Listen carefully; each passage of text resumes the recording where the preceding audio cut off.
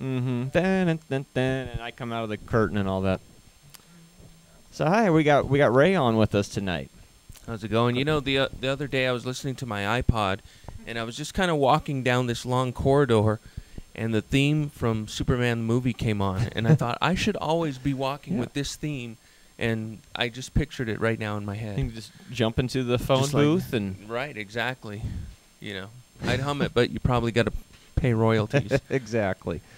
So Ray does the website called thelairlive.com. Correct. Right? And that is all about comic books, right? It's all about superheroes, not just comic books specifically tailored towards superheroes. It's everything's super. So, you know, we don't do Star Wars. We don't do Transformers. We don't do any Archies or anything like that. It's all, you know, superheroes, Batman, Superman. You know the laundry list of heroes, because there's enough to talk about with the movies and the and you know the comics alone. So that's what it is. thelairlive.com. Cool. What inspired you to start the website? Just my love for superheroes. You know, it's been a lifelong love of you know, of superheroes. You know, it started with the old Batman TV show in the '60s, and then it just built from there. You know, and specifically, I've been getting more and more into away from comics and more into the movies, and because I just love seeing everything on screen, because it's come to this point where the kids who were my age, you know, the people who are, I guess they're adults now, but the people that are my age grew up wanting to see some great stuff on the big screen, even on the small screen, and we would get these cheesy renditions of things, and they would really change things up, and I'm like, you know, this really stinks, you know? This is not cool. And now it's at this point where we're seeing exactly what we had in our head as kids, and the people that were reading the books and watching the cartoons are now making these movies, and they have a love for it as well. So it kind of started, my whole thing started with, you know, with the love of comics and the love of superheroes. So there it is. So you're pretty happy with the modern day translations of the superhero movies? More or less. I mean, every once in a while you're like, you know, but overall, I'm just happy that they're on the big screen and that people are taking them serious. You know, people are actually paying attention. You know, I mean, when Heath Ledger gets an Oscar, I mean, hello, people are paying attention. Yeah, Oscar for comic book movie. That's kind of a new one. Yeah, that, you know, I mean, 10 years ago, you weren't seeing people being nominated for, they weren't even acknowledging anything. Maybe costumes, maybe set design, maybe a score or something. Yeah.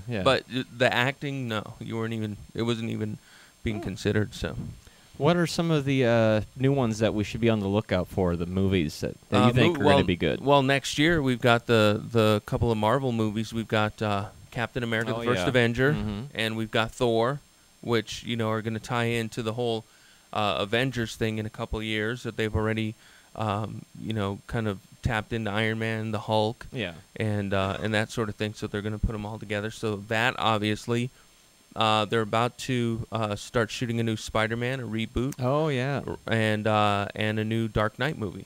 So that we're looking forward to. Wow, where do they go after the Avengers? Back to reboots, right? Because I mean, I don't know. Strange, I mean, perhaps? I would hope that they would continue and maybe do a sequel to that. I know they want to do sequels to Captain America, to Thor, you know, and all that kind of stuff. So hopefully they're going to go and, you know, do some sequels to that. If everything goes well, and we're crossing our fingers that it's going to. Yeah. You know, and I update the website with all the stories that are leaking and the rumors and everything, you know, on the Lair Live. So as things are kind of baking and whatever, we're always putting up casting news and stuff like that. So is it a weekly update, or is it like a daily thing? Well, with the holidays, we kind of put it a little bit on the back burner because it's the holidays, and, you know, you do reruns and whatever. But actually, it's meant to be a weekly update, and it's not so much for people who are on the web every day looking at stuff like I am.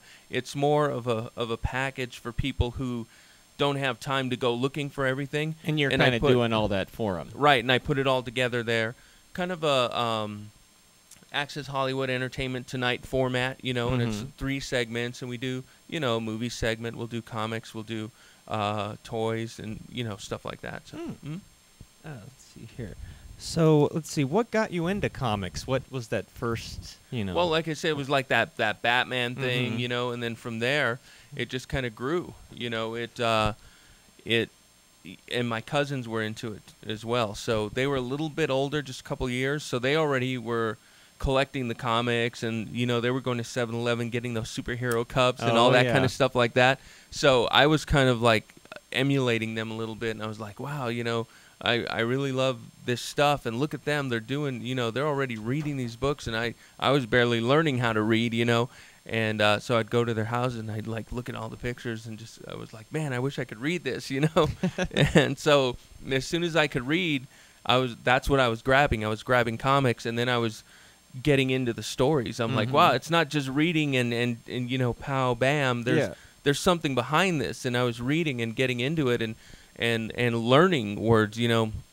Thor's hammer, I didn't know how to pronounce that when I was a kid. It's Mjolnir, and, you know, MJ, and you're going Majol, you know, what is this? And so you're learning how to read at the same time. So it was pretty cool. It was you know, it was just kind of one of those things that I just gelled with, you know. Yeah, well, it's nice to see that all the stuff that we've seen in the comics actually be in the movies, like you said, and people care about the stuff now. Right, yeah, I love that. Do you have a question? Yeah. Previously, you had mentioned that that you are very you look forward to all these new superhero movies coming out. You had mentioned the Marvel movies coming out, the Avengers movie. How do you feel about the DC movie studios right now, whereas they're barely tapping into Green Lantern and the Flash, hopefully in 2012? How do you feel that? Why is it that they're putting out the so-and-so product, or why are they not putting products out fast enough?